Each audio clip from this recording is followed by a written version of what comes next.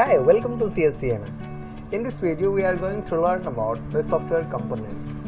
As you know that the software is a set of instructions that is developed by a team or the software developers, and they use different kinds of new and existing software components to build a new or update any existing software systems.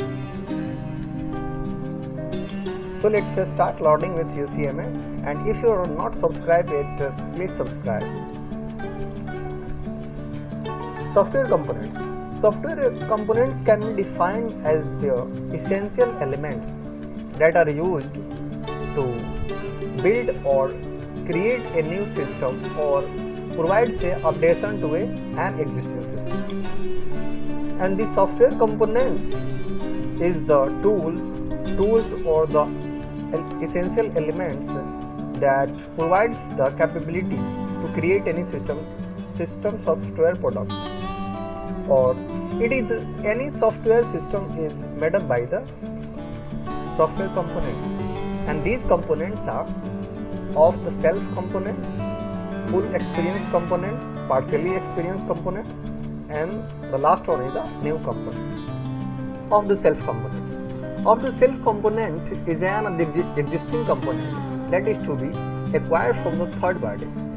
Let's assume that you are about to create your websites and you don't know how to design your logo for your company.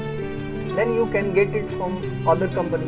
Then these type of components that you get from the third party, that is known as the off-shelf components. And the second one is the full experienced component. Full experienced component is the component that are existed onto the other softwares, and the team need to implement this component in the newer software. Suppose you already write your notes and you need to write it on another system, then you can easily take your notes to the other computer system by using any portable devices, that could be pen drive and something else. So this type of components is known as the full experienced component.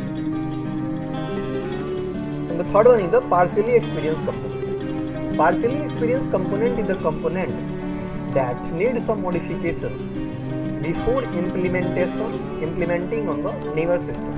As you recently see that the Windows 8 is updated into the Windows 10, then the Microsoft has only need to be perform some modifications onto the Windows 8 components. Then they develop the newer software system, that is the Windows 10. So this is the example of partially experienced component. And the next and the last one is the new component. New component is the components that must be built by the software team, especially for needs for the current project. If the software team have any project to complete, then he creates some new components to create that product. Then they need to build the new components. That's it. These are four of the components, the software component that's used to build any new software system or make any modifications into an existing system. Thank you. Thanks for watching. I hope you liked the video.